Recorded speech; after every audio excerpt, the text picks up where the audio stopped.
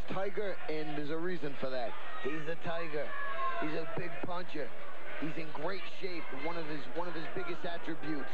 And if you look at his body, you can tell he's defined and he looks good because he's a runner. He's a fitness enthusiast.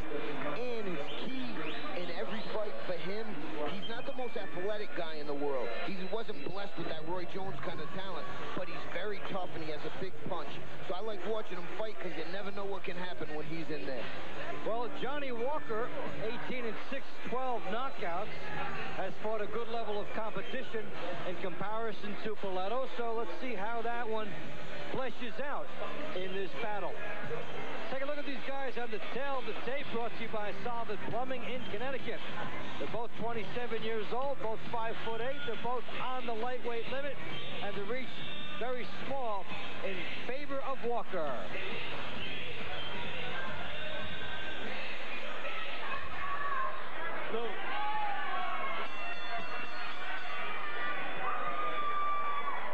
It's now time for the co-feature bout of the evening. This bout is scheduled for 12 rounds for the vacant International Boxing Union Lightweight Championship of the world. This bout is being sanctioned by the International Boxing Union President and Supervisor at ringside. Next to me, actually, is Mr. Don Moose Lewis. The referee in charge of the action is Mr. Johnny Callis. The three judges scoring at ringside are George Smith, Steve Epstein, and Frank Lombardi. And now for the principals. First, fighting out of the red corner, he weighed in at 135 pounds and is wearing the black and leopard trunks. The black trunks, excuse me. He is currently rated by the NABF and the NABO and the NABA, and is a former EBA lightweight champion. He has an outstanding professional record of 26 wins, just 1 lone defeat, 2 draws, with 23 wins coming by the way of knockout. He hails from Providence, Rhode Island. Please welcome Gary Tiger Balletto.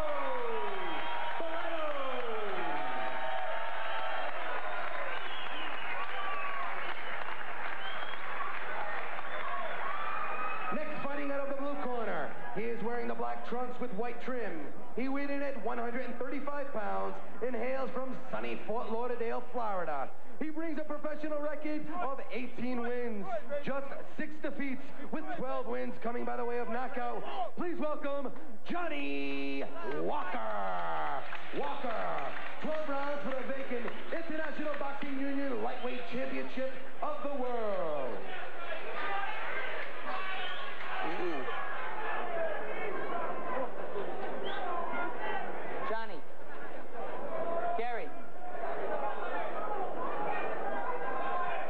Johnny, you received your instructions in the dressing room. I want you to protect yourself at all times. Above all, obey my commands at all times. First one, touch him up right now. When the bell rings, come out fighting. Good luck to the both of you. Passes Points brought to you by Camille's Restaurant on historical Federal Hill in Providence, Rhode Island. Vince? Key points for the fight. Balletto's corners got him boxing a little bit better than normal. Avoid a lazy jab, and the key always with Gary is the power. Land the power shots, wear his guy down because he's in great shape all the time. So here we go, scheduled for 12. Both in the black trunks, Balletto with a right hand coming out. Right off the bat, his opponent back. Right off the bat, Gary threw some quick jabs, so he's avoiding a lazy jab is what I'm seeing right away. Lazy jab, you see sometimes with guys firing the 2 jabs and then they don't bring it back, that it's called a lazy jab. First round brought to you by Mortgage Express in Connecticut, Rhode Island, and Massachusetts. Mortgage Express. You see, he got that big right hand off just that last time behind the double jab. It's really will open things up for him if he continues to do this. Some heat is being thrown, Ron. Not kidding. Balletto's not wasting any time. See, this is why I love to watch this kid fight. You know, he goes in there, bangs away, and the other guy might have more athletic ability than him, maybe even a better boxer. But you never know with Gary. He can always land a big shot and equal everything else.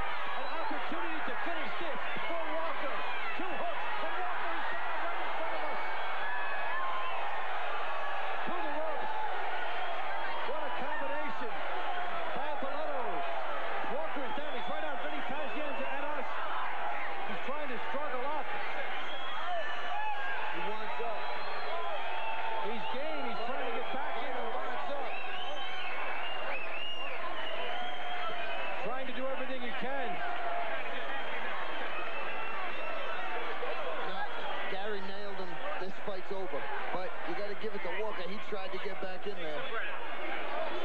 He did. Walker came at him. A fight that had an explosive beginning. And now Walker will get up. Walker wanted to continue. Out of all people, he's going to end up in my lap. There he comes right on us here, Vinny. It's a three lefts on the right hand, and it really drove him to the Vinny, you know they say protect yourself at all times. Even when I'm announcing? This is ridiculous. He came on us and down and straight through. There's Gary's you can beautiful see Gary's wife there. Happy. Look at her face. Yeah. It's all boxing excitement. Hey, you know, you don't expect it necessarily to end right away, and then all of a sudden... Don't expect it to end up in your lap either, David. I bobbed and went. I got out of there. He came storming down. So at 2:49 of the opening round, just seconds before the end of the first round, this was an explosive battle. Hey, this has turned into a hell of a night. I like this. This is Knockout City here. Wow. Take a look at Gary Balletto, the good right hand. Remember, he'd been nailed by Walker early in the fight. Then he comes on, the hook, the right hand over the top. Keeps coming, the shots here, and then we have company. Yep. Hello. And fortunately for him, he's all right. He got up and... Yeah, he's okay.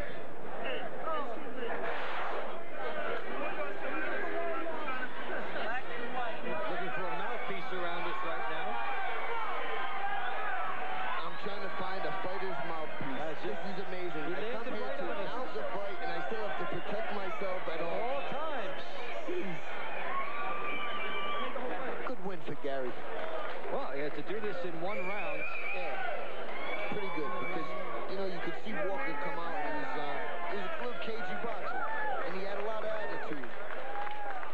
Walker had lost to Jesus Chavez in his last fight.